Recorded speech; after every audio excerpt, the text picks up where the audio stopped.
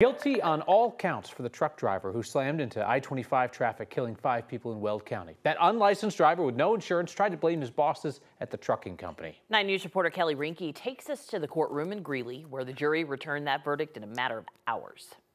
It only took the jury 5 hours to deliberate in a trial that took 8 days. Jesus Puebla, during this time, since the crash almost 2 years ago, he's been out on bail, but today a judge revoked his bond and deputies walked him away into custody. His defense team has been blaming the trucking company. They said they gave him a vehicle that didn't have working brakes. Yet the jury found Jesus Puebla guilty on all 10 counts after his truck crashed into a car while he was driving 70 miles per hour.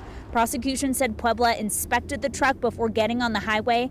As each of the guilty verdicts was read, a family of the 5 people killed became increasingly emotional. It's been almost 2 years since that crash, and after the verdict, the family told me they finally feel relieved. I've been waiting for this moment since I got the call that they were gone. Seeing him get handcuffed was amazing. The courtroom throughout this trial has been filled with family members of the 5 people killed and loved ones of Puebla. His sentencing has been scheduled for sometime in June. In Greeley, I'm Kelly Rinke, 9 News.